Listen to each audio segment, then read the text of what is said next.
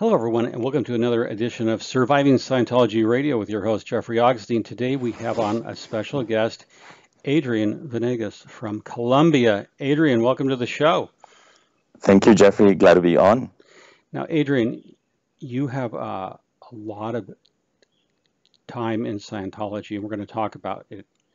Yes. But where I want to start, because you're from Colombia, Yes. There's a controversy going on in Colombia, and here in the U.S. we're covering it a lot of interest, as in Europe. David Miscavige received a medal from a retired Colombian police general, General Mina Bravo. That's right. Now, that blew up in Colombia. What's going on? Can you give our listeners an update? Yeah, I haven't tried to pay too much attention to it, but it has been just inevitable. I've seen it on the newspaper, websites. That's how it got to me. I first saw it on one of the comedians here, who is a journalist at the same time, and he makes funny stuff. He was the first one who brought it up, and I saw it on just by following him on Facebook. Then he was talking about like funny things that had just happened recently, and one was somebody was congratulating putting a medal on a robot in one of the cities here, and another one, the president said that he had help from a witch to get one of the gorilla heads, and then that one of the retired generals had condecorated David Miscavige.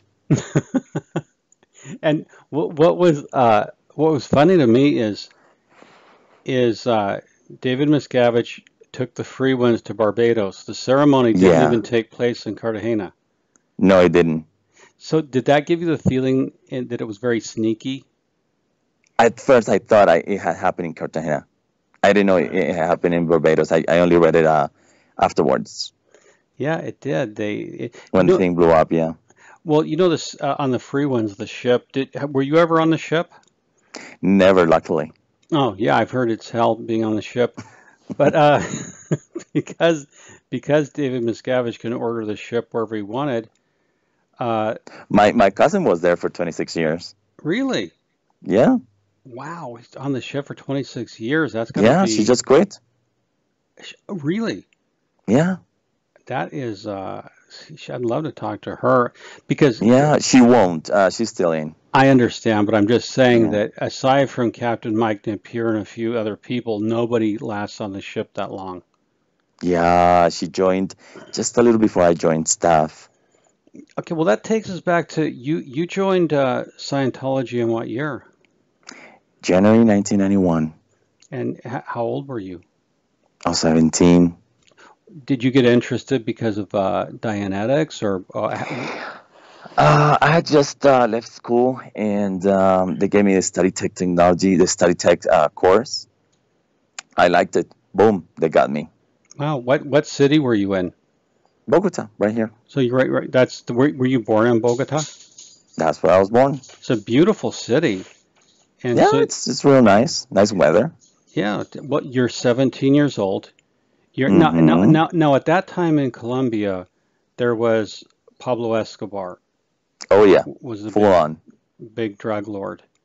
Yeah, and he set off a bomb real close to the org. He did. He set off a bomb close to the org. Yeah, I was in the org when one day there was glass ceiling and he shook. It was loud. I came out and there was the smoke cloud. Boom! Right there. Were people killed? It was so loud. Unfortunately, yeah. Oh, lots. I'm sorry to hear that. But you're in that part of Colombia where there's a wave of narcotics terror from the drug dealer, and you're in Scientology, so it's a dangerous environment to be in at that time. It certainly was. Where you had to maintain a lot of situational awareness, I would imagine. How was Scientology viewed at that time in Colombia? Was it a non-factor, or did you keep completely unknown? Completely unknown. It's just been like since the Tom Cruise thing and then the new building here, it was unknown before. Now, Colombia is predominantly Roman Catholic. Did you grow up in as a Roman Catholic? Correct. And so what did your parents think when this Scientology, how did you explain it to your fellow Catholics? I didn't have to. It wasn't seen as a religious practice before. Oh, I see. So it's like self-improvement. Yeah, that's exactly how it was looked at. And nobody would have a problem with a young man like you wanting to improve himself. Not at all. Oh, that's very good. You know what's interesting, just switching topics for a minute, and I want to ask you about this, Adrian. I did a recent guest article at Tony Ortega's blog, and I discovered that Dianetics had a mission right next to the house where Pablo Escobar was killed. I saw the report. Yeah, that was funny. By search block. Now that's in Medellin. Yeah. And what struck me, and this is a question I want to ask you, would Dianetics have a problem being in Medellin, or why did they pick right next to the house where Pablo Escobar was killed by search block in 1993? I don't think that place was set back then. I don't know. I'm not so sure because the Google photo was recently taken, so that leads me to believe it was just in the past couple of years. It wasn't. Few years. Yeah, it was in the past few years. Yeah. Well, here's what happened. I want to bounce this off for you to get your thoughts. I was studying Scientology in Colombia, right. looking at the Bogota Org, which is a big, beautiful building. Mm-hmm. I saw that they had a Dianetics mission in Medellin, and I seem to remember, because I studied the Pablo Escobar story, when that terror was going on, it came to the United States. Pablo Escobar's cartel, the Medellin cartel, was here in the United States, blowing up things, killing people in Miami and Florida. Mm-hmm. That's how it happened, yeah. Well, I've got to tell you, it was a terrifying drug lord. When it comes to your country, it's not abstract, and you're living it every day. So I actually got onto, I found a video of a tourist who was filming the Pablo Escobar death house, and he panned the camera over, and I saw Casa Hubbard. And I saw the video. But you know what? I saw the video. You know what has happened is that video, after I published the article on Tony Ortega's blog, that video is gone.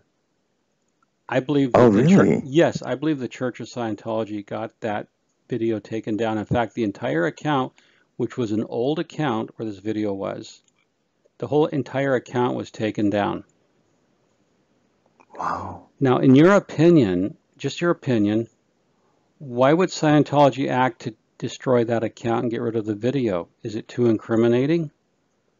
I guess it is. I mean, we know dear leader, that's what he does. He listens to Tony, he listens to you, he pays close attention to people who are really doing something about it, like yourself. Well, would it be considered out PR, bad PR for the church? Absolutely, absolutely. What would the people in Colombia think about Dianetics being next to that house? It's just a funny fact. It really doesn't matter much, I don't think. But the church, it's a place people would like to visit, because that's where he was killed. Sure. I mean, I would have, if I had the chance to go and visit, I would go and visit the place. And just for shits and giggles. But then to see the place decorated with the little triangle, that's just a funny thing. Yeah, and so the church would just want to get rid of the video, hide the evidence. Might have paid the guy. I don't know. Who knows what they did? Yeah, it's just a curious point that Scientology, when you see a video go down, like there's a video that Scientology got taken down, and it was of David Miscavige talking in 1999, and he's saying no matter what happens, no matter if some madman pushes a button, the technology of Dianetics and Scientology will always be here. And it's a very overblown, exaggerated video, and they take that video down. And so they do watch and they do engage in censorship. So it's just an interesting thing that they do not want to be associated with the Pablo Escobar in any way. Wow, I didn't know that. Yeah, that's why I was asking you, but it certainly doesn't surprise me. No, nothing surprises me. So as you always say, and as Margaret always says, Scientology is always worse than you think it is. It is always worse. Now, going back to 1991, you right after you got into Scientology at age 17, you signed a 2.5-year staff contract, Yep. and you were working at the Bogota Org. Yeah, that's right. Now, this wasn't the new building that David Miscavige No, opened. No, no, it was a little house. it was a house. Yeah, it was a Really? house, a nice area, but it was just a house. Huh. That's interesting. And then so what did you do on staff there in I Bogota? worked as the Director of Communications. Oh man, what a waste of time. Was there nobody to communicate with, or? The thing is that they overblow it and they make you believe. I was so young and naive. I still am, but they told me, like, if you're part of the HCO, you're so much better than everybody else. I bought it. And you signed for 2.5 years. Mm-hmm. Well, you know what's interesting is they'll give you great titles in Scientology. That's what they do. I mean, They love bomb you. You're 17 and you're a director. Wow. Director. So big. I even had to put a little sign on the door like nobody can come into the HCO space. Now, for our new time Scientology listeners, please explain what the HCO is. This is important, and I want our new Scientology watchers to learn. What is the HCO? The Hubbard Communications Office is the most important division in the 7-divisional board. If you're part of that division, you are better. You're better qualified than the rest of the crew, the staff. Yeah, and that's important. That the HCO, or the Hubbard Communications Office, is an important authority within the Church of Scientology International. Mm-hmm. So, if you were summoned to come and see the HCO, that's not a good thing. Definitely not, unless you're going to be posted there. Now, is the ethics department in the HCO? The 3rd division, that's right. The 3rd department, sorry. So when you get a sec check in ethics, the HCO summons you, correct? Mm-hmm. That's right. They call you there. So they're always checking on you, making sure you're there on time, that you're, towing the line. So the HCO really is the Scientology enforcers. That is correct. Yeah. So your HCO, now you finish what's interesting is you finish your 2.5-year staff contract as the Director of Communications, and then you join a WISE group. That's what I did. I met this guy. His name was Mike Edwards. He came to Bogota, and he was American. I was like starstruck. Oh man, he's a gringo, and he was charismatic. He was funny. He started to teach me some English at the time, and after I left, I joined him, and he had a practice, and he became somewhat successful because he had help from this other American guy who was actually living in Venezuela. He came over to Colombia. He moved here, and he was good. He was a good salesman. He was a good speaker, and he sold seminars, so to speak. And we made good money. And then this guy, Mike, the one I just brought up before, he decided to use the profit the other guy was making to start helping the military. So that was the first time the military was reached by Scientology. Yeah, and that's what I wanted to get into. Now, just by way of filling in some blanks for our listeners, WISE is an acronym for the World Institute of International Institute of Yeah, go ahead. World Institute of Scientology Enterprises. Yeah, that's right. Now it's a business consulting group. Supposedly, yeah. Yeah, supposedly. What's actually a front group for the Church of Scientology to recruit. Just like everything else. Yeah, they recruit business people in they sell business consulting. They use the Hubbard Business Management. Mm-hmm. And they go after dentists, veterinarians, chiropractors, small businesses, and they sort of consult. And these wise business people are contractors, and they pay the church 10% and then other fees, and then they get non-Scientologists in, and then these businessmen find out the real purpose is to join the Church of Scientology to get the real stuff. Only at the time there was no internet, nobody knew about it, so people just didn't pay much attention to it or didn't know what was really going on. But they did try to disseminate like the owners or CEOs or the most prominent people at those companies, but that wasn't successful. Now you say Mike Edwards, he was an OT3. He died in 2009, I believe. Oh, you know about him. Good. Yeah, he was a funny guy. Yeah, a character.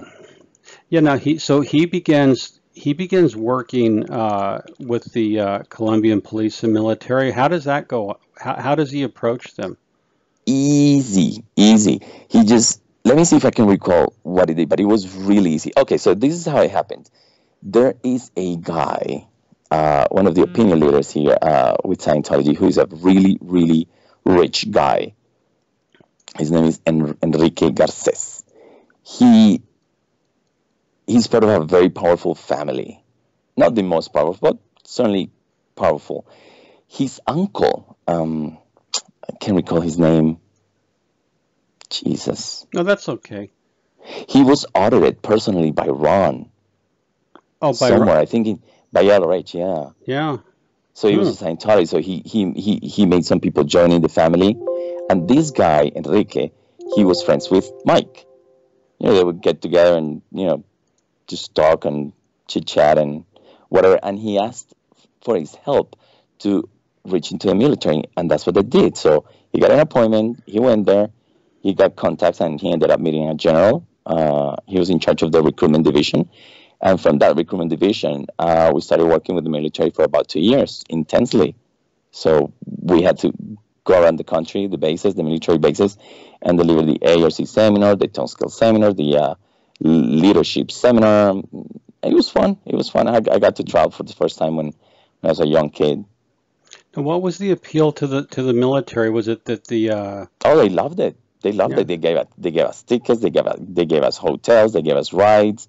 We got to go to the our Pentagon here in Bogota, so to speak. We had access. We got to hang out with ministers a little bit, but it was fun. Oh, I could imagine, especially for a young man.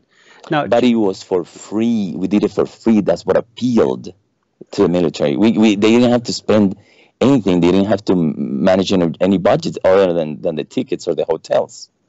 So really, were you teaching them like the org board, administrative technique? Just the ARC, teaching them what affinity was, doing a couple drills, what reality was, doing a couple drills, the tone scale, how to manage the tone scale, how to be above 0.5 above the tone scale to raise the other guy and make him, more able, or take him to a level where you can sell them or help them out and that kind of stuff. I want to give you some history. You may not know, but I'm looking at Ability magazine. I'm sorry, Scientology magazine from 1954. Mm-hmm. This is published by the Hubbard Association of Scientologists, Phoenix, Arizona. Issue 29G, for those who like details like me. Now, back in 1954, there was a Colombian named Federico Echevarria. That's the guy. That's the guy that was audited by Hubbard. Yeah, there's a picture of him, of Senor Echevarria, sitting at the advanced clinical course in Phoenix. There you go. 54. Now, he sort of opens the door to Scientology in Colombia, and the Echevarria family's wealthy. They go back really wealthy. Well, there's a company called Organization Corona. That's right. Founded in 1881. They're into textiles and all kinds of business. Yeah, they sell basically what you want in your bathroom, like toilets or sinks, but they actually made it a bigger deal, and they created like what you would call in the States a Home Depot. We call it here a home center, and it's just as big as Home Depot. Wow. Yeah. So they're a big presence, the Echevarria family. Absolutely. And they're into Scientology. So you get to meet some of the leading families.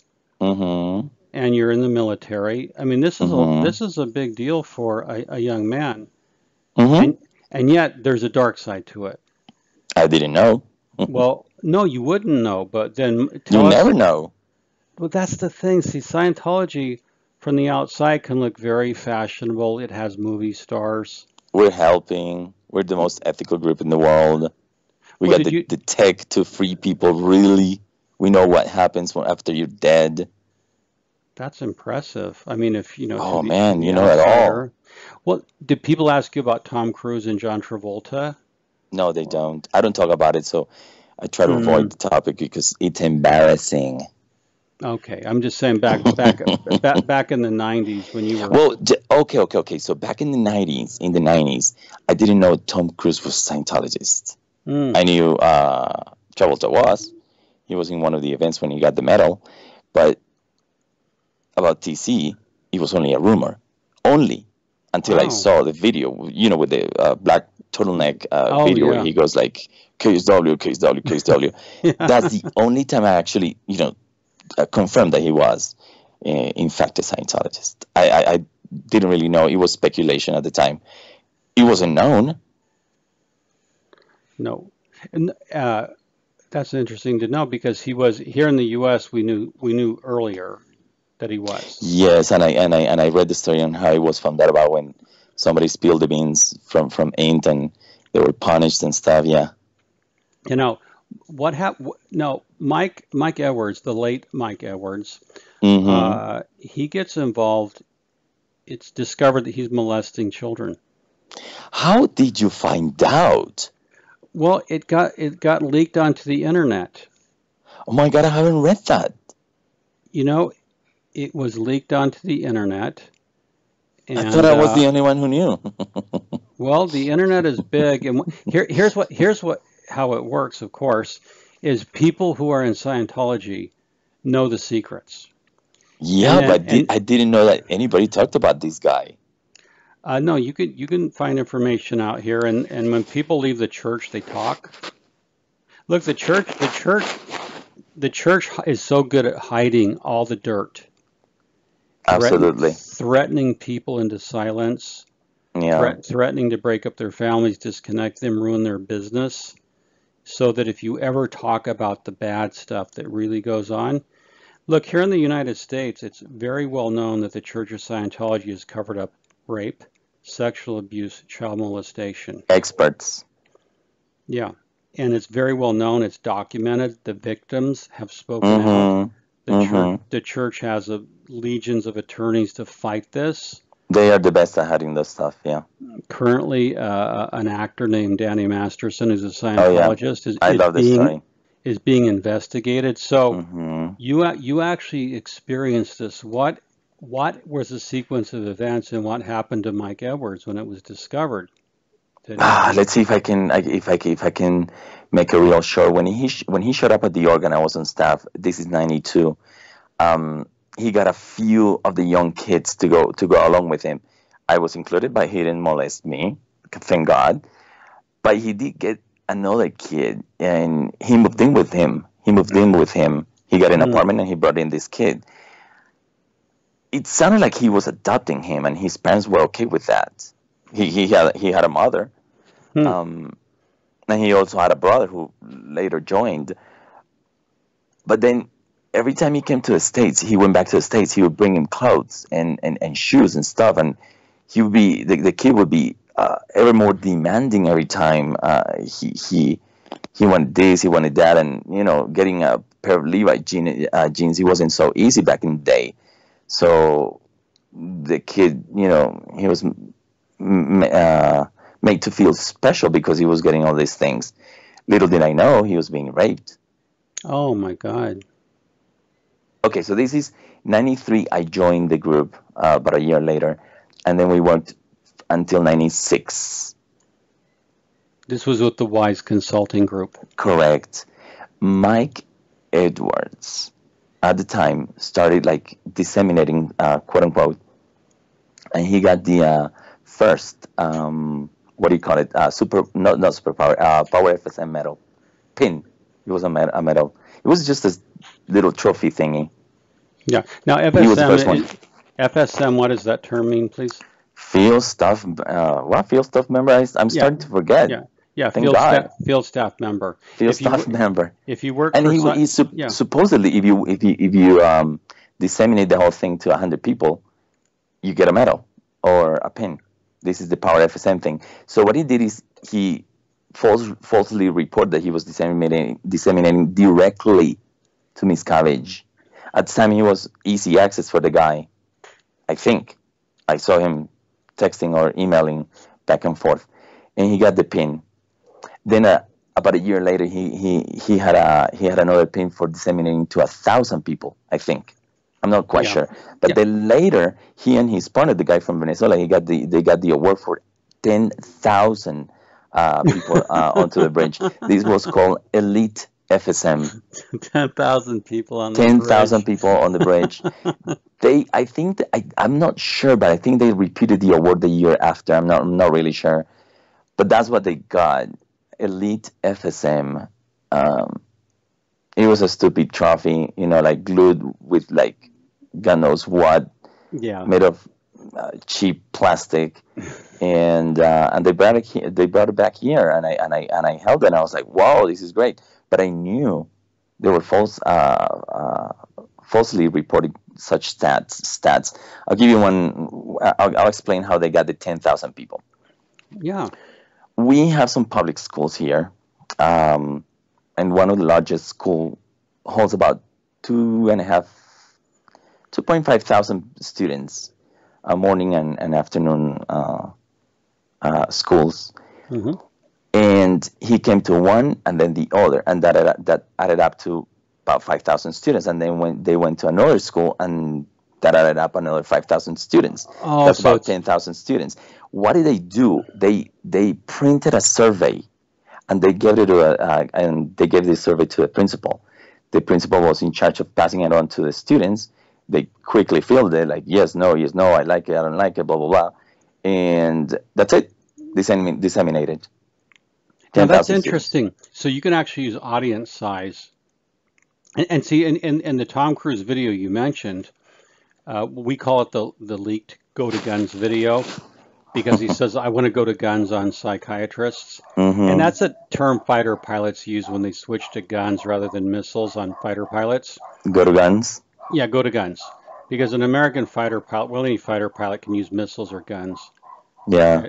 So a dogfight, go to guns. Yeah, go to guns. You're too close to get a missile lock, whatever. But anyway, that video opens with Tom Cruise. They give us some ridiculous number, like, Jeff Pomerantz. 1 billion people. I know. I remember. There's like has reached over 1 billion people. Yeah, I know. Ridiculous. But now that you just explained, if you can count exactly the same process. Everyone like TC would just get on a camera and say like, oh, it's a beautiful religion.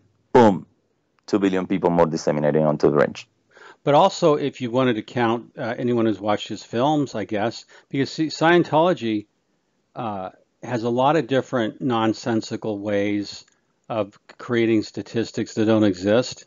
Mm-hmm. And we like some. You see these orgs, the videos that David Miscavige puts out, they have these nonsense statistics like 200%, yeah. Well, no, they made a claim that Scientology has made the claim that they reduced crime in Colombia by 50%. 70%, I know. I'm sorry, yeah, 70%. Yes. Now, never mind that Colombian army and the US DEA, never mind that $10 billion was spent taking down drug cartels, and that Colombia had to negotiate with FARC. Correct. So much more went on that Scientology had exactly nothing to do with.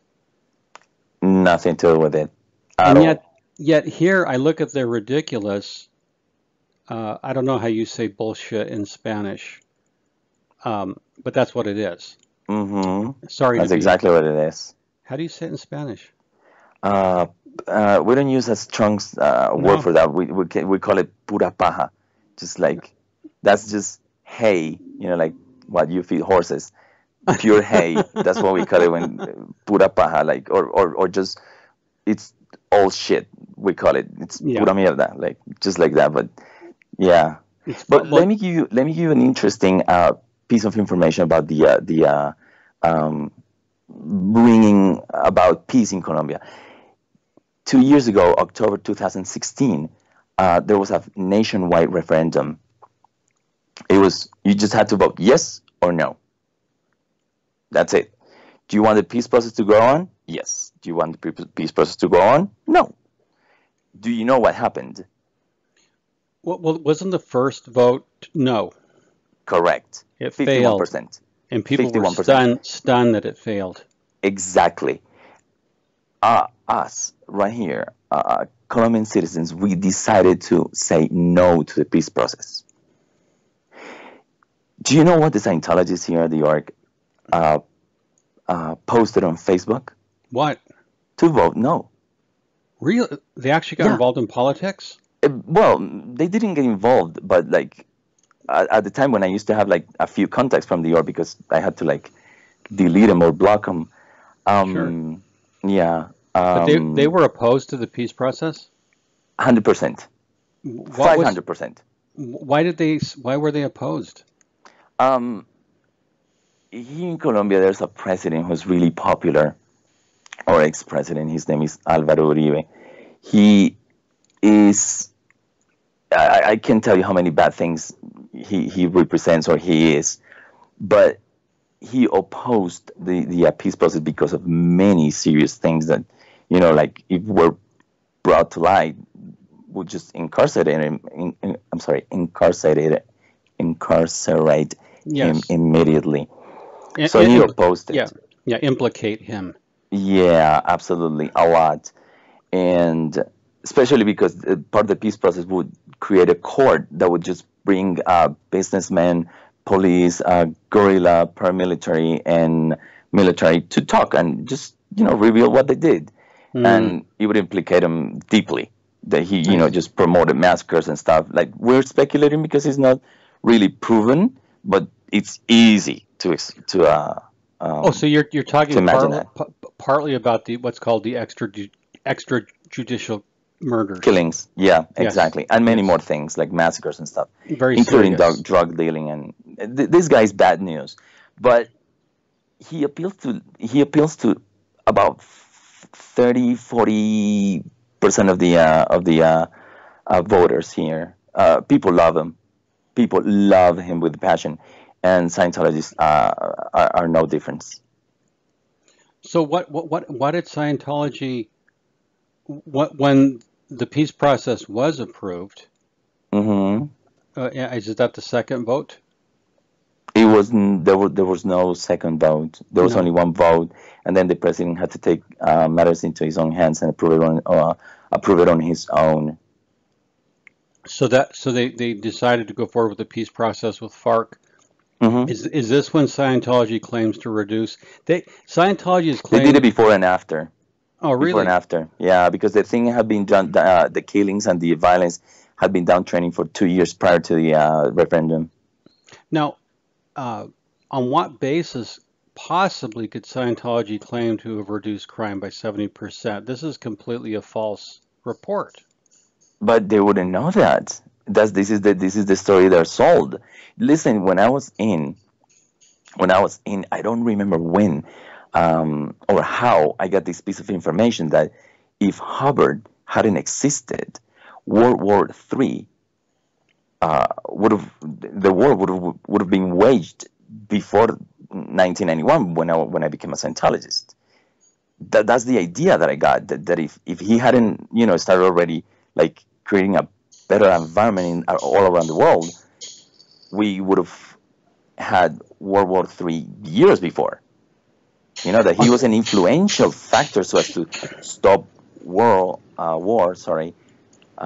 everywhere. That's the idea that I got when I was only 17, 20. Yeah, that L. Ron Hubbard prevented Armageddon and Armageddon. Yeah, exactly. That's how I got it, and somebody said it, and I just bought it. I didn't ask. I didn't study. I didn't do any research. I didn't watch History Channel. I didn't do anything. I just bought it hook, line, and sinker, all the way. Well, it's interesting just by way of comparing our cultures. Uh, I was born in the late 1950s. Mm-hmm. So when I was in kindergarten during the Cuban Missile Crisis, this was the closest the world came to an actual nuclear war. True. I remember the sheer terror of the United States had 20,000 nuclear missiles or more, and Russia had 20,000 nuclear missiles. Right. And if there had been a nuclear exchange, It would it have would have been been game over. well. When you're 5 years old and you think the world can end any time, Right. it has an effect on you. And the U.S. government's answer after President Kennedy and Mr. Khrushchev resolved the Cuban Missile Crisis. Mm-hmm. And later we learned that the President Kennedy agreed to take missiles out of Turkey. There were a lot of things, secrets about it. But after that was resolved, the U.S. military said, we need more money to spend on defense. Right. And so there was, in the United States, L. Ron Hubbard, going back to 1950 when he launched Book One, Dianetics, there was already the fear of nuclear war in the United States. And L. Mm-hmm. Ron Hubbard knew how to play to that emotion of Americans I know. and people I in know. If England you that read his policies, it's all about communism and stuff. Yeah. well, he's saying that we're the only group standing Mm-hmm. between nuclear annihilation and peace. Yep. And so that's when you live through it and it's real, like I growing up, yeah, that kind of thing, like, yeah, let's try to do anything to prevent nuclear proliferation and nuclear war. But Mm-hmm. if the whole idea in Scientology that L. Ron Hubbard himself personally was the reason there was no thermonuclear war, Yeah, that's how I that's got it. That's how I got it. 1991 was only 2 years after the wall was taken down. true, Mm-hmm. true. And so you feel like I have to devote my life to this technology that can clear the planet. Somewhat, Jeffrey, somewhat. I never bought the Somewhat, whole story. I can say that to my pride. I never bought the whole story. I never saw anybody levitating or coming back from like, I died 2 years ago and this is my bank account and this is my name. I never bought it. I never saw anybody like, look, I took my glasses off because I went clear. yeah, So, like to my true. credit, I went like 95%, but not 100. Yeah, I think most Scientologists, if they were honest, they would admit they've gone less than 100%. Yeah. And it is funny when you see pictures from Flag Land Base of the OT-8s graduating, Oh holding up my their God. a lot of them have Coke bottle glasses, real thick glasses. Mm-hmm. And I so Hubbard's claim that you don't need glasses, that went out the window a long time ago. But Look, I'm gonna let's tell you a little story now that you bring up the OTA thing. It's just I can't help it. please. Just about a week ago, 2 weeks ago, one of my contacts on Facebook, she went OTA. This girl, I met her at the LA org. She's from Venezuela. She moved there. There was no crisis back in the day. This 2003, 2004, I don't remember. She was aggressive. She wanted to marry someone. She was already OT5. She wanted to marry someone and get a green card. She did it. She got her green card immediately, but she had a daughter. Real cute girl, 10, 11, I don't know. See, And she abandoned her girl. She just sent really? her back to Venezuela. And as far as I know, or last I saw her on Facebook, she was like uh, taking her clothes off. I don't know what she's doing, but this girl, she abandoned her girl. And just now, a couple weeks ago, she's proud holding that certificate. I just can't think of the poor little girl who was abandoned by her mother, Yeah, left to her that own is devices when she was only 12, 13. I don't in a remember. place. Yeah, in a place like Venezuela, that story of Scientology parents being so selfish that they want to Mm-hmm. pursue the OT levels that Mm-hmm. they will abandon Mm-hmm. their children. Mm-hmm. That happens. All the There's time. they say I'm not going to let a child, and this partly goes to because Scientologists consider children to just be adults in tiny bodies. Mm-hmm. And so what is it to abandon them? They're on their own. Mm-hmm. And that's They horrible. can And fend for themselves. it shows that this OT-8 in particular has no ethics whatsoever as a Mm-mm. parent, no regard Nope. for a child. So abandoning their child, some Scientology parents abandon their children to a fate that's very horrible, and that's they give them to the Sea Org. That's what they do. And They want to grow and be old enough just to, like, just sign the contract over there and just just leave home, leave me alone. I don't want you. Just go join the Sea Org. Yeah, I've been on my own since I was 18. I left home at 18, and I would rather, as a young person, just take my fate into my own hands out there in the world rather than in Scientology. I think Absolutely.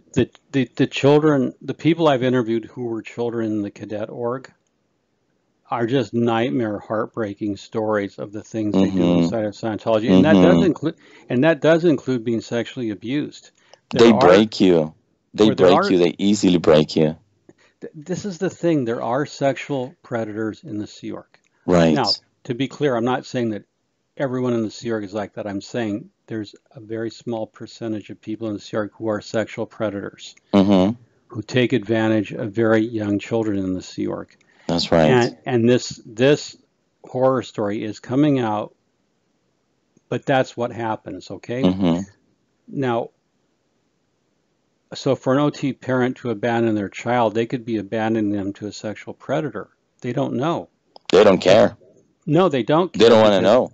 Because they want to be an OT8. The more they know, the more they have to take responsibility and go back and, if they want to make it to OT, but if they don't know, they're good to go.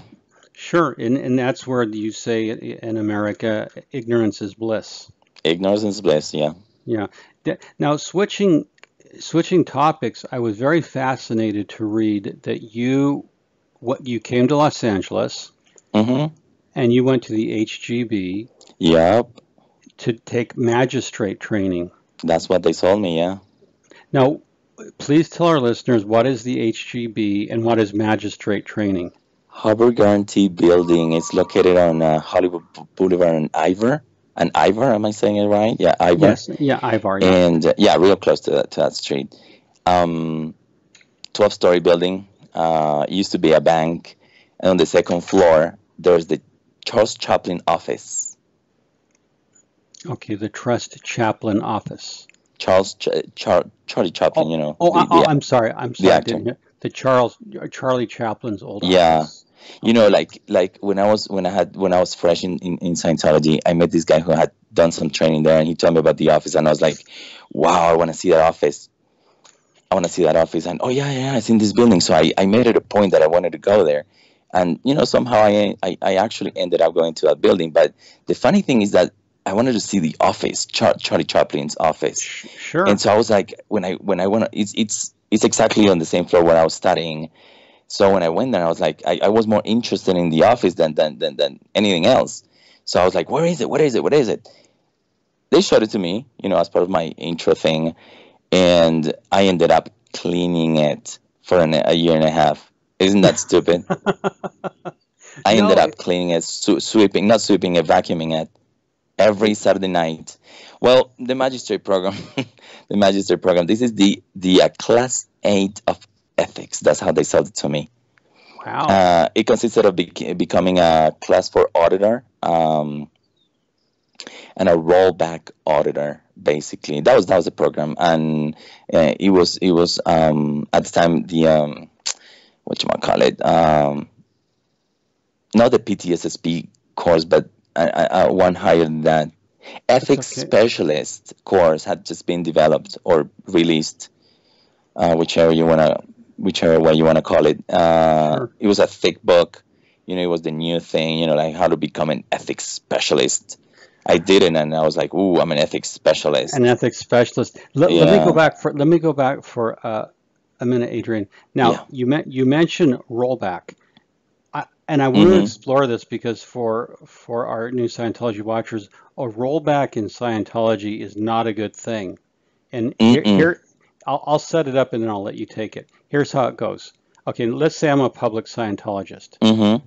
And I say, I heard that David Miscavige beats his staff. Okay, now my fellow Scientologist, Joe, writes a knowledge report on me. Now, a rollback, your job, you step in, you want to tell what happens next. You call me in, and you have an Yeah, audit well, report. there's Okay, this what small happens? there's this small confidential package where they teach you how to do that, and they had the simulator, and so I saw it a few times when they were drilling it. So it's basically just like, I'm not a tech trained auditor, so whatever I'm saying is not accurate, but basically they would just drag you in, give you the cans, trap you to the seat, and make you spill the beans by like saying like, okay, so you said that, where did you hear that? And so we Well, just he would just let's role play this for a minute. Okay, now, let's see if we can. So okay, Jeffrey, so what yeah, is it you were saying?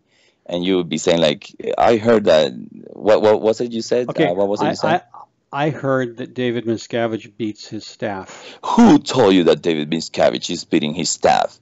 And then you would say like, okay, it was Karen, and then I would drag Karen and strap her to a chair and hook her to the cans, and then ask her the same question like, what did you say that? Who told you that? And then she would say like, it was Joe It Smoke, was, Joe Smoke, and yeah. then I would just bring the next guy until I found whoever started the whole rumor. So the rollback, you want to find the person who's originating what's called the black PR, Black PR, yeah, that's right. That's what and they're then doing. okay, now let's say that we go through all these people and we find out that my friend Pete Griffith started it. What That's happens to right. the guy? What happens to Pete who actually started it? I can't answer that question, Jeffrey. I don't know. Would he be declared or I guess he would take? just be subject to the normal procedure, but I really don't know. I never did the Yeah. course. But the point is, Scientology, for people who want to know what goes on internally, a Oh, there will rollback. be consequences, and, and, Yeah. and we already know that whatever procedure was established is always followed in different ways according to who it is being applied on, and if you got money, we'll just threaten you a little bit, and if you pay enough, you'll be let off the hook, and if you're just a normal citizen, then you'll be given the full force of justice, so to speak. But yeah, Well, it's always horrible, and there's always threats and conditions, and you have to pay donations and clean the bathrooms with your tongue and whatnot. now here, thank you. This is interesting. Now I'm going to add some comments on it. Yeah, The rollback in non-Scientology terms is damage control. damage control, we can call it that. Yeah, Yeah, black PR. you're going to try to find out everyone who's heard the rumor, Mm-hmm. and then you're going to find out the source of the rumor. Mm-hmm. Now in Scientology they have very harsh ethics penalties. Right, yeah, that's right. Translated, that means you have to pay a lot of money That's to right. clean what they call clean this up in ethics, get your Or make ethics in. amends. Yeah, or to make amends for the damage you've done to the Mm-hmm. group. So the Mm-hmm. bottom line is Scientology is going to get a lot of money out of you. And this is why Scientologists don't want to hear it. Exactly. Because the Because more they know, the more they're going to have to pay. it's going to cost them money. It's going to cost them money, a lot of money. In fact, I'm going to, something I've shared on the Scientology Money Project on my blog, the reason OTs don't want to talk about Xenu or anything related to OT levels, they sign a bond where they have to pay $100,000 for each breach of confidentiality. Mm-hmm. So it's not that an OT doesn't want to talk about it per se, it's that there's severe financial penalties for them doing so. Not only that, they could face expulsion from their church and being declared a suppressive person. Mm-hmm. So you as a magistrate are part of that ethics machine that grinds people down. That's right. Now, did you do rollbacks? Did you serve as a magistrate? I never became an auditor, and I never did the course. You just didn't finish it. I Now, just sat there next to guys that were doing it, and I got to like see it a little bit. now, as I understand, part of what led to you not finishing it was romance. Is that a rumor or is it true? It's if you say romance, it would be rumor. I just had a crush on a girl. That's what I meant. Yeah. You had a crush Nothing on a ever happened. girl. I didn't lay a finger on her, but I was I I was like I had a severe crush on this girl from San Diego. so She was such a great girl, and I just I just when it came out in one of the sec check sessions, the LRH host, they gave me a fitness board, and because I was a slow student, well now and what's wrong with you having a crush on a girl? That's normal. well, I was on a Sea Org base. You can't have anything like that. Oh really? You cannot have a crush on somebody? No, this is our ethics. She belongs to a How does different org. wait a minute. You gotta have to help me out here. I'm not following you. If you're an outer or trainee at the Right. HGB at the time, I guess the same goes to anyone who's a flag. You cannot have any relationships or start anything with someone from a different org, because this is gonna, like this person might not go back to their org and stay with you, right? Oh, I So see. yeah, you're basically under the same rules and guidance by as the any of the other Sea Org members. This is interesting because it's kind of a caste system. Mm-hmm. So an outer org trainee is like the lowest of the low. Mm-hmm.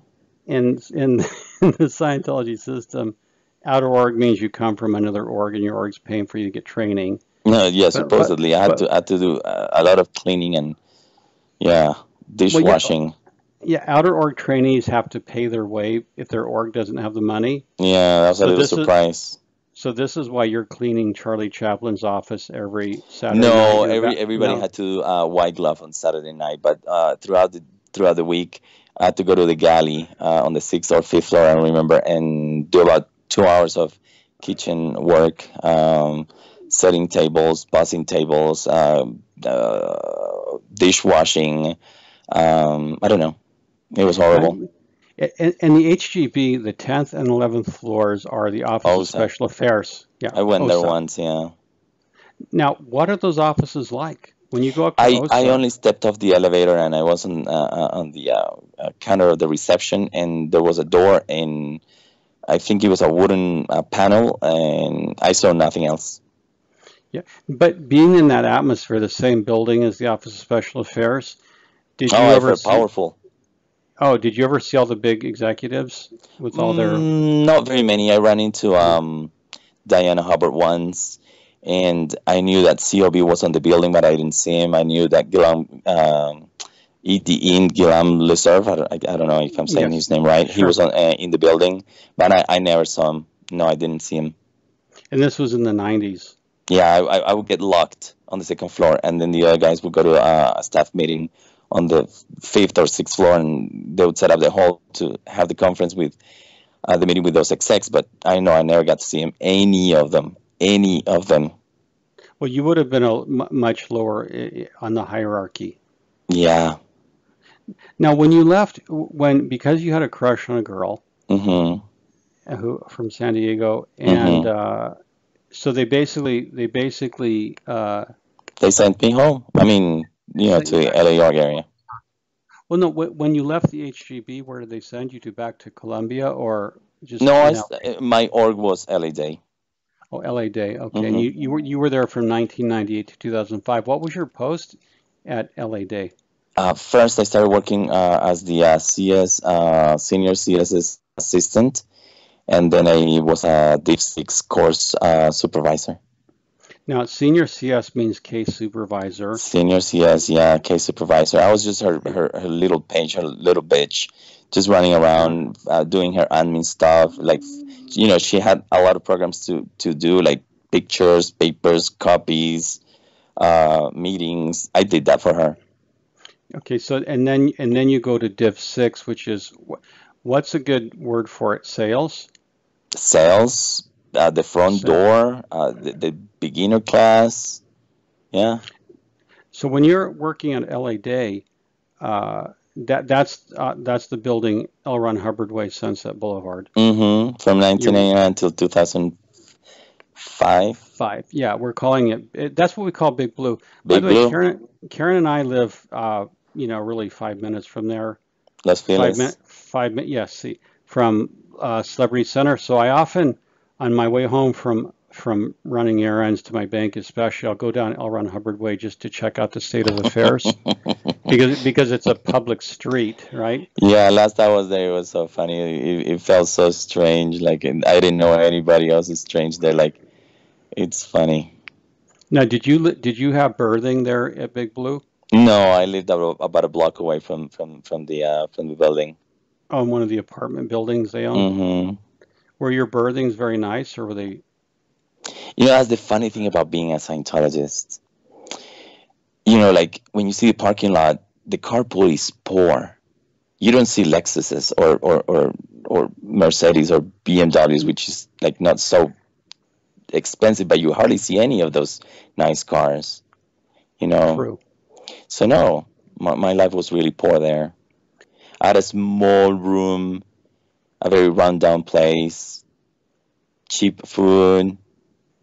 Luckily, I did some work over the weekend, so I had some extra little money to like feed myself and send some home. But no, it was, you know, I had a cheap ass car. It was really poor, very bad. It sounds very depressing. Depressing is not the word. You got to create a better one. A more darker, yeah, like end of the world. End of the world, yeah. Give up all hope. Give up all hope. Get the news ready. I know. But you were not in the Sea Org. You were staff. No, I wanted to join the Sea Org before I joined staff. That's what I wanted to do. I thought I felt qualified to join the CMO in and then make it to INT. This is what I wanted to do in the beginning. I wanted to go and work with David Miscavige at RTC. That's what I wanted to do in the beginning. Well, sure. That if you didn't know better, you would think you would be the elite of the elite. Yeah, absolutely. I wanted to be at the top. COB. Yeah. Were you able to join the Sea Org? I never did. I never came close. When you're at the HGB or then when you're at the base, you're untouchable. Recruiters never go anywhere near you. Oh, so the Sea Org recruiters you're off limits. Absolutely. So that was your karma is so good. If you're looking at it now, your karma was so good you were off limits to Sea Org recruiters because can you believe that? Oh, normally Sea Org recruiters are vultures who show up at schools. Yeah, they show up at schools after 12 and 13-year-old kids. Yeah. I was are you familiar with Mary Shuttleworth? I forget her name. Yeah. Oh, it's Dr. Mary Shuttleworth. Yeah. Doctor. Well, that's what title she uses. Oh, really? For Human Rights. Yeah. She's across the street. She owns a little school. Yeah. Well, all those little kids, they would go to the org and study with me in the afternoons, like 3 to 6. And recruiters would be outside waiting for those kids all the time. Oh, God, that is terrifying. Yeah, and they got most of them, many of them. The funny thing is that they would join and then they would be out in less than a year. Yeah, see here I'm looking at Dr. Mary Shuttleworth, founder and president, Youth for Human Rights International. Youth for Human Rights, yeah. Yeah, Youth for Human Rights is another front group for Scientology, which incidentally was created by a non-Sea Org member and not under Miscavige's supervision. Or I don't think she did it. I think she did it on her own with her son, who's like a camera guy or some movie guy. I don't know. Well, that wouldn't be unusual. Criminon was started by actually a drug addict who had served time in prison, and it was taken over by L. Ron Hubbard. Yeah. Or the study tech. well, basically, if something is good and Scientology can take it, they will. They wouldn't hesitate. Hubbard actually issued a policy in the 1950s where he said, I don't care who wrote it, it's copyrighted in my name. Ultimately, you finish out your contract in 2005. Is that when you go back home to Colombia? No, I hung around for a few more years, and I did some clerical work, and then I was done. I ended up a relationship, and then I moved to the East Coast, and I spent a few months there, and then I decided to come back home. Now, were you still a Scientologist when you came home? I never was in the beginning. Like, it was back in 2003 when I actually gave up. One of the things that really? Got me off the HGB is because I couldn't make progress with my TRs or my metering course. When I took the metering course back to the LA Org, I tried, and they sent me back to the student head, the TRs course, and then back onto the metering course, and I couldn't make it. I gave up. I gave up. Yeah. This is 2003. Last time I was seriously in the course room. So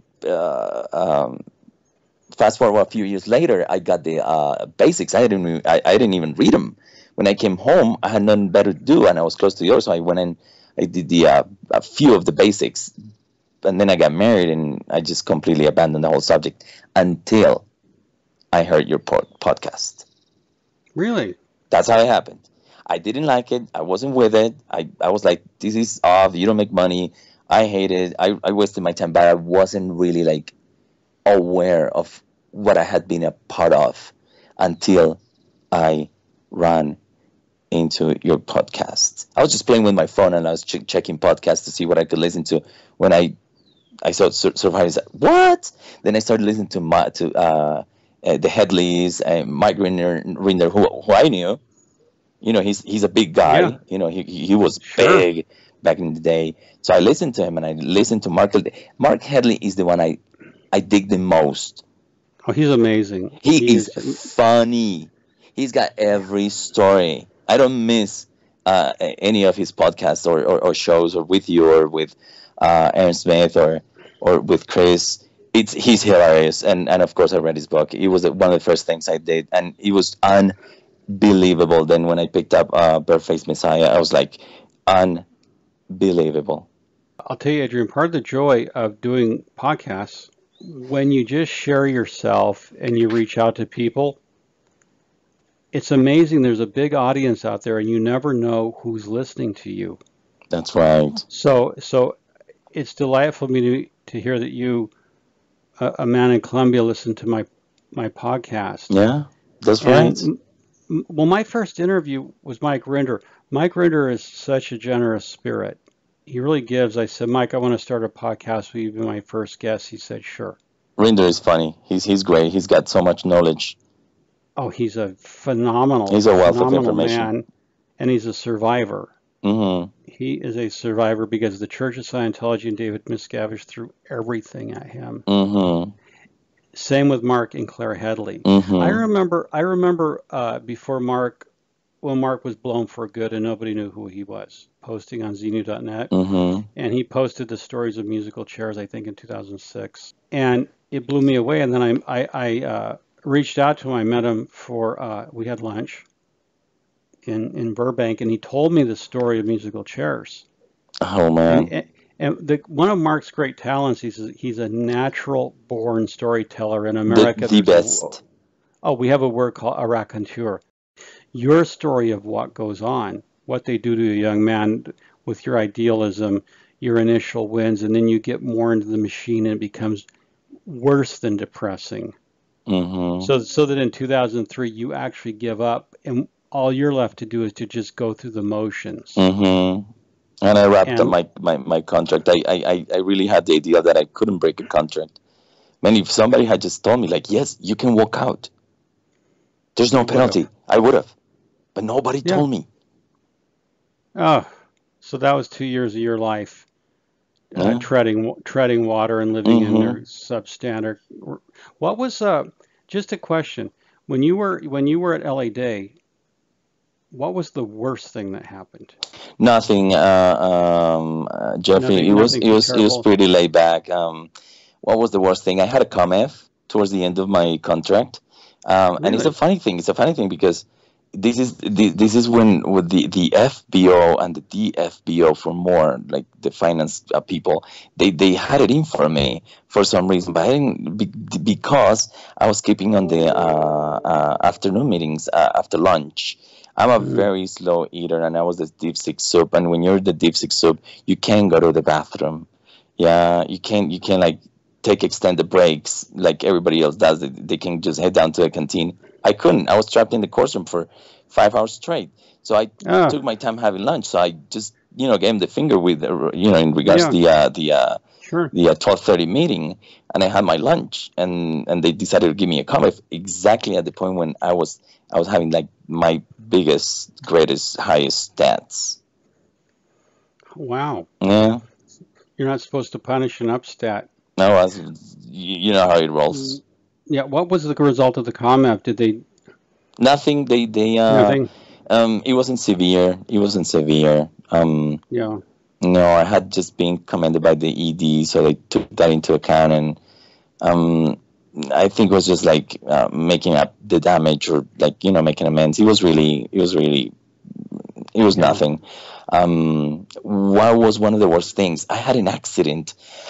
I had a small accident. I came home, and I came home and I had a tooth extraction, and on my way back on the plane, it became a bigger issue. And when I got to LA, my face started to swell, and I had no assistance, no medical assistance. Nobody took care of me. My face swelled up like a balloon, like a football, like a baseball bat in my mouth, like not a baseball bat, a baseball in my mouth, and nobody took care of me.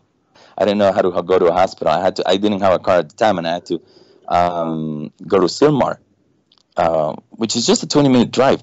But if you take the bus, it's a 2-hour ride. So you went up to the county hospital where hospital, and I sat there for a whole night, and I had to wait, and they took care of me, and they drained it, and I was better. But I had to wake up. I had to wait the night off and until the next morning to be able to take a bus back to post. That's pretty shabby. You have a dental infection, which if you don't take care of those, they become life-threatening. Yeah. So they send you to the county hospital up in Silmar by bus. Yes, and this is not the accident that I was referring to. That was like my medical condition. But at the same time, when I was like going through this pain, which was an easy thing to fix with just antibiotics, but nobody explained it to me. Nobody, like, you're so stupid. I was in a car crash, and nothing happened, nothing bad happened, but I was a bit hurt.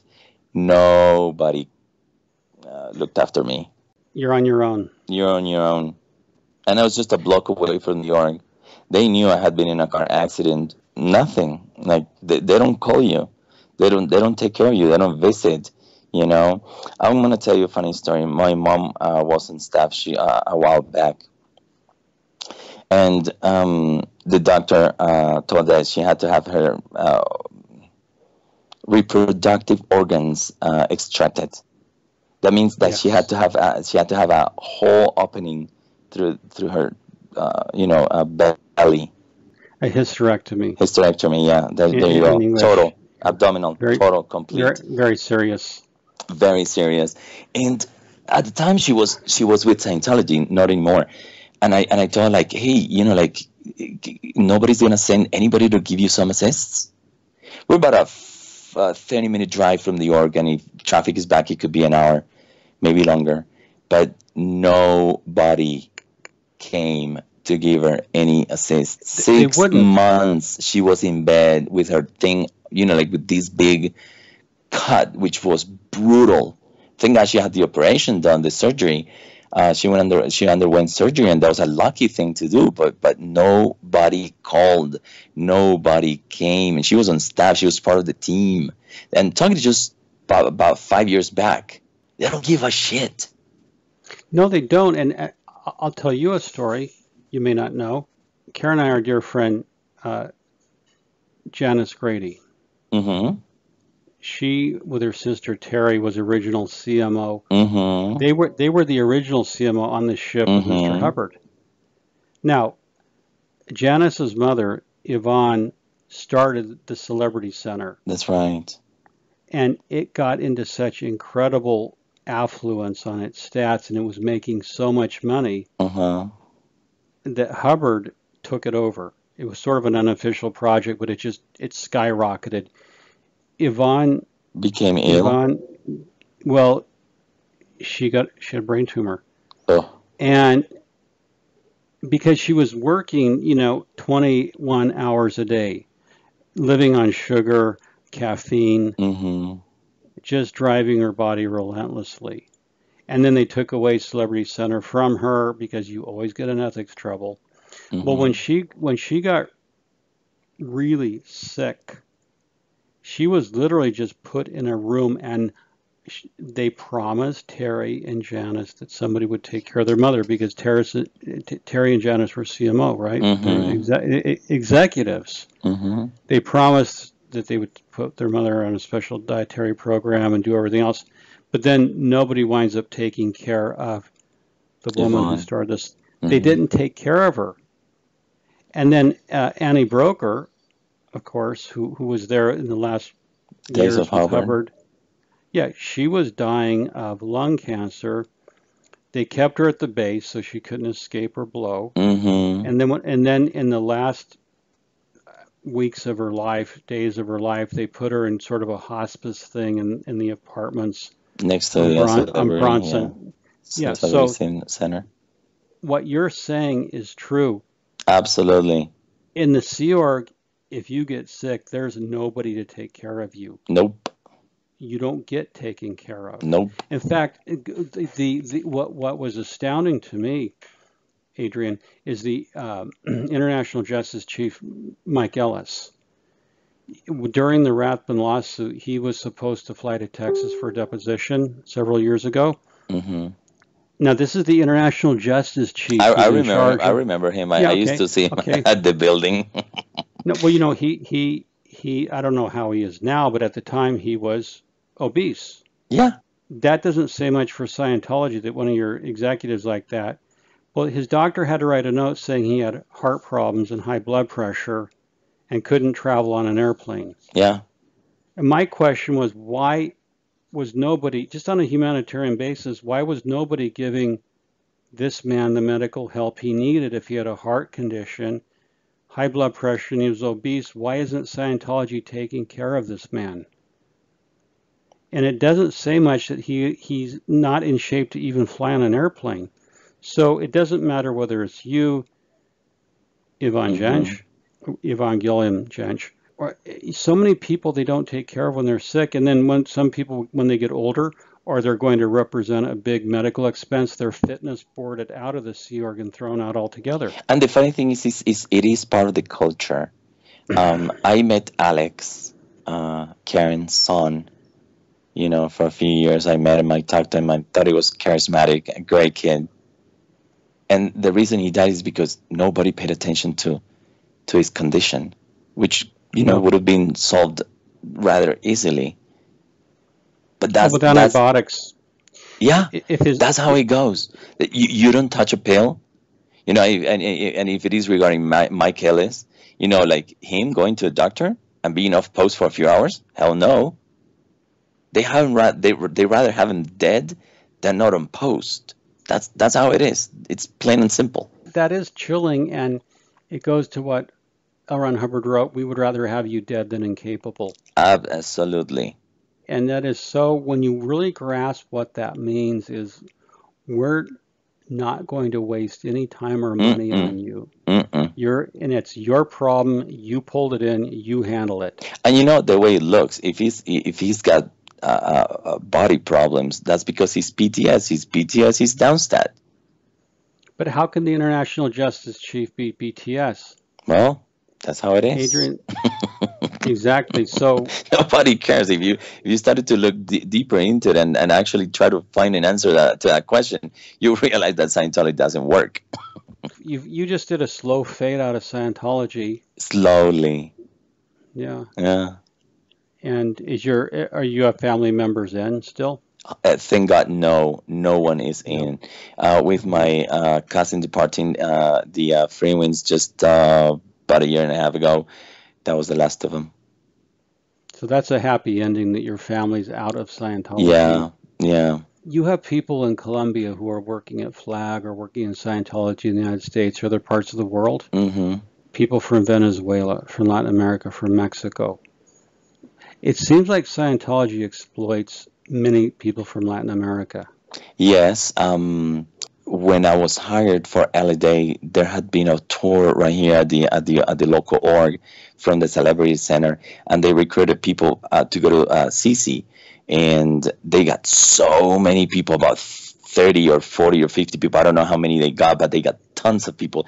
They weren't Scientologists, but they knew a little bit about Scientology and enough to feed them the lie that they had been a part of the church for 2 years, which is the minimum required to go to the embassy and ask for a visa. And that's what they did. And they got a whole bunch of people to go to CC, When they tell you you're going to a celebrity center, they show you pictures of the building. But it wasn't true. It was the manor. It was just cleaning, kitchen, mops, room service. All these people went there to LA and left immediately. Yeah, and I'm glad you mentioned this because obviously the Celebrity Center, the Manor, is a beautiful old hotel. Mm-hmm. But if you're going there to be a maid and make beds, They don't tell you that. Dishes, no, they don't. They don't. They think you're coming to Hollywood to work with movie stars and something glamorous. Exactly. And they do this to flag. And so this is how they exploit people from Eastern Europe. That's right. Latin America, Africa. It's just so appalling that they would do this to people. So you're saying the Colombians whom they recruited under false pretenses, they all left almost immediately. Mm-hmm. That was in 1998. Yeah. See, this is what the Colombian media needs to cover, and I'm glad they're putting some attention on Scientology. Oh, I'm so happy this is happening. Like I knew, and I was witness to the beginning of this situation. I don't know if you know how it got started, but it was because of a comedian who reached. The Mike Ehler story ended in '96. But then there was this guy who became a famous celebrity here. He was a stand-up comedian. His name is Andres Lopez. Yes. He got the Medal of War. What do you call it? The Freedom Medal, what? The one in October. Yes. Medal of Freedom. Medal of Valor and whatnot. He got the medal, and he became a really rich and influential celebrity. And he started promoting the Way to Happiness. And he reached some politicians. He went to Congress. He did some funny presentations, and then he brought people with the Way to Happiness and the T-shirt. And then he reached the police, and then that's how he lieutenants or mayors or captains or whatever that was at the time. And as he was working the ladder, he became a more prominent police person, and he was the one that went to the ship, and then when that happened, that's when I guess Miscavige or Scientology in general got wind of the story, and then they took over the police program and the freeways in Cartagena. But it was because these comedians started it all with the police. That's interesting. Yeah, Andres Lopez, he's on Scientology Network, Meet a Scientologist. Mm-hmm. His video published June 5, 2018 has 6,000 views. Now, is he still actively promoting Scientology in Colombia? I think he's not. When I came back home, I saw one interview where he went to one of the late night shows, and he talked about the Way to Happiness. Once I saw him talk about Scientology on TV. Once. I never saw him talk about Scientology ever again, because we all know deep down that it is embarrassing. We cannot talk about it openly because it doesn't make sense. No, and it has such a bad reputation. Yeah. You don't want to. Reputation. You don't want to. You don't want that. When did you make the conscious decision that you were no longer a Scientologist? Was it 2003? Were you still in? No, after the podcast. After listening to my podcast. Yeah, I was like, what? Yeah. Well, I'm glad I helped. You did it all. Actually, and I'm glad that Mark Headley. No, I'm saying I'm glad that those of us who are working on, not just me, but obviously my wife Karen's video channel. Yeah. Like how some of us are just sometimes are part of the church, and then like we step away from the church, but we like, I'm somewhat a Scientologist. Yeah, I've taken some courses, and we don't badmouth it, and we don't hold anything against it, and we're like, I don't talk about it. But after I read the books, now I feel more capable of like explaining exactly how the whole thing was created in the beginning with Hubbard and Jack Parsons and his wives and his kids and Alexis Hubbard and Quentin, and oh my God, those stories are horrific. They really are. And Adrian, I'd like to have you back on again. We could go through a part 2. Anytime. And because well, what I'm fascinated, as an American, I'm very fascinated with what's happening in Colombia and what the outcome will be in Colombia for Scientology. And I am researching it very intensely because Colombia putting attention on Scientology is definitely something that I know is of a major concern to David Miscavige and the Office of Special Affairs. It is And now. It's on the newspaper. It's on comedy. It's on the websites. Yeah, your wife was interviewed just yesterday. I heard the show. It was good. It was good, it and was people on are paying attention to it. And the funny thing is, again, there's no one that can talk on their behalf. no, they have no spokesman. No. They're too afraid to. Yeah. In fact, they have Scientology TV, so they have what's called in Scientology a one-way flow. That means I talk, you listen. Uh-huh. And that's all they're willing to do is say, we'll talk and you listen. Mm-hmm. No, that's not how it works, David Yeah. Miscavige. We're not curious. The Exactly. only thing I'm curious about Scientology is why the IRS has not taken away its tax exemption here in America. That's it. Other than that, I'm not curious about a damn thing. And the Colombian National Police being in bed with Scientology is something that needs to be investigated. I myself am outraged that the Los Angeles Police Department is in bed with the Church of Scientology. This has happened in the City of London. Mm-hmm. This has happened in other police agencies. They get in with their anti-drug literature and do safe pointing. And maybe that'll be the next topic we'll talk about on a future interview. What is happening? What do you think the outcome will be with the Colombian police? Do you think that the government will order the police to distance themselves from Scientology? Yeah. That they'll say, you know, you need to cut ties. We as a nation cannot be identified with this American cult. Oh yeah. Do you think that's coming? Oh yeah. I'm certain. Yeah, well, that's good. Good. Then we'll leave it at there. Yeah. And I really appreciate your time, Adrian, for Surviving Scientology Radio. This is your host, Jeffrey Augustine. Thank you so much for listening, and as always, we'll be in very good touch.